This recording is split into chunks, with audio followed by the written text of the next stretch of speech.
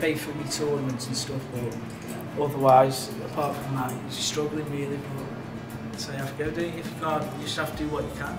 First time I've obviously played in it, and I've started doing well. Won a couple of competitions.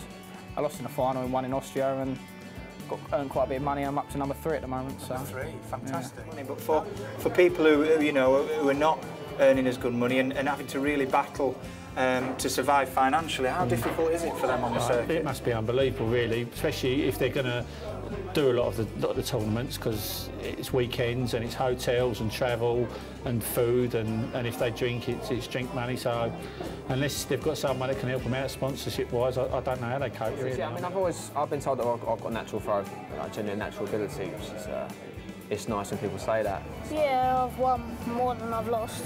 And against, are these just against 13-year-olds and below, or? No, they're against like 18 to 21-year-olds, and basically when I play men's Super League as well, they're older than that. Apparently you're averaging really high, and you're pretty much conquering anyone who just gets in your way. You're just hammering them, I've heard. I try. You try? Yeah. I mean, I've tailor-made my life almost to play darts at this level. I went to college for 2 years to get a job that would pay a high hourly rate so I could cut my hours down to work part-time.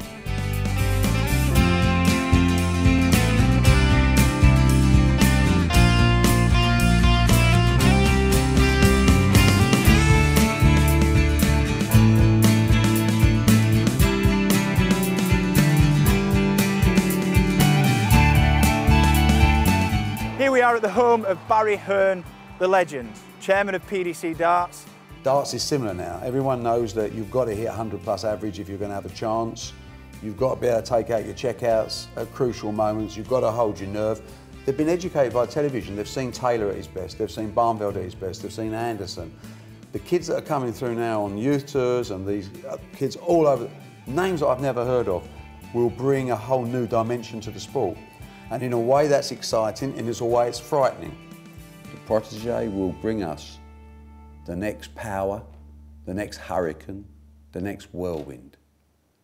We need them in our sport, and we're going to find them.